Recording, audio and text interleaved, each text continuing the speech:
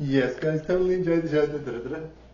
Now, guys, if you're looking for a partner and you're trying to find a partner, it can be tough in today's day and age. But you'll know if someone is obviously not giving you signs, or they're not conversing with you, or they're not spending time with you, you can only date someone that spends time with you. If you don't spend time with someone, and you're not talking to them, and you're not saying anything to them, then that means they're not interested, right? You can't force interest, right? I mean, if somebody doesn't, even if somebody seems like they're interested and they look exactly like someone that you would have dated before that seems interested, or they're exactly your type and you know your type likes you or whatever, if they're not saying to you things like, let's get together, let's start dating, then they're not interested, right?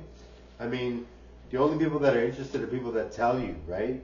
I mean, if you're dating someone, and this is, I'm 45, so at my age, you kind of know that, but some people that are younger might be like, why is this person not paying attention? Why don't they give me the time of day? Why aren't they saying anything? Well, if they're not saying anything, then chances are you're not a right match, or they don't feel it, or they're not ready yet, or they don't want you, or whatever, right? You have to be asked, right? You can't force something. You can't imagine it to be there. I mean, there's no point in that. But in general, you want someone that actually wants you anyway, right? If somebody doesn't want you, there's no point in pursuing it. There's no point in asking.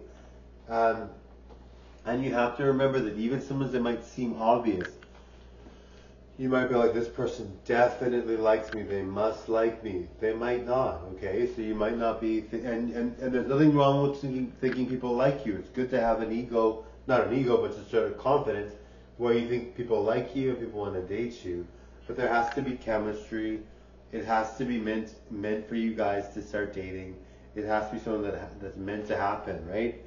You can be happy that people might have crushes on you. You can be happy that you're attractive, but even attractive people, I know most attractive people are so attractive that everybody likes them, but to date someone is a whole other bag, right? So you want to make sure if the person wants to date you, you'll be able to tell. They'll wine and dine you, they'll celebrate you, they'll take you out, right? If they don't do those things, they're not interested, right? And even if they seem interested, or you have the thought that they might be interested, they're not interested enough if they're not asking, right? Anyway, thank you. Bye, guys.